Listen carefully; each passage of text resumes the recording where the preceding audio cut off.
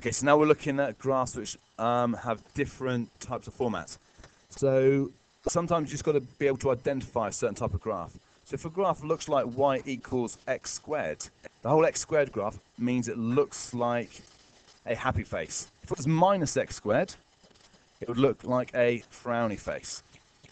Okay, next one. If it says y equals x cubed, then what happens? That's going to go up like that. It's going to go flat, and then it's going to go up like that. Now, very, very similar. If it says y equals x cubed and then say plus 3x, what that means is that the graph goes up, down, up, like that. So that's if it's an x squared plus something x.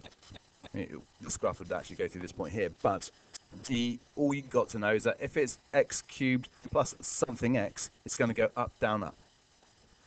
The next sort of graph that you need to know is if it's a regular straight line graph, it will be y equals something x and then plus something. So if it's not x squared or anything like that, it's y equals something x. Let's say 4x plus 2.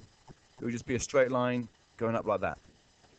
If it was y equals, say, minus something x and minus 3x plus 3, that would slope downwards. So when it's the minus, it slopes downwards. When it's positive, it slopes upwards. Right, if a graph says y equals 1 over x or 2 over x, that graph looks like that there. If it's y equals minus 1 over x, then it's going to be this one here. All you've got to do is just be able to identify what a graph looks like.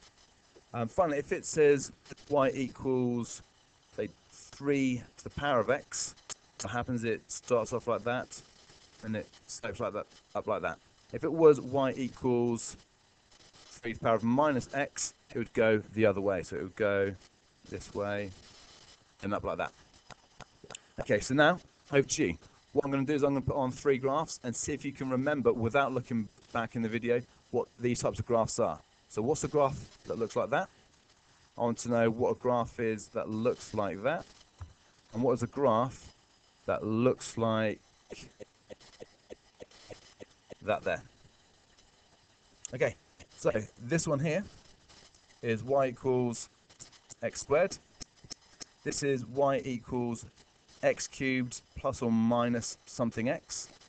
And this one here is y equals 1 over x. Okay, well done, and thank you very much.